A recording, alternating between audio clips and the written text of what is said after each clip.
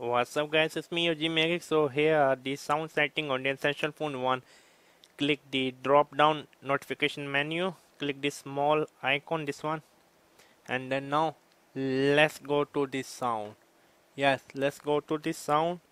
Here this sound, as you can see there are multiple profile, even there's a shortcut. Just press the volume key. Again you can click this short one in on the Android Pie, this wheel. Again you are on this sound, you have the media volume, call volume, ring volume, alarm. Even I can control the notification. Like it's like on vibration, I mean some sound and no sound, like this. So this is the sound setting how you control.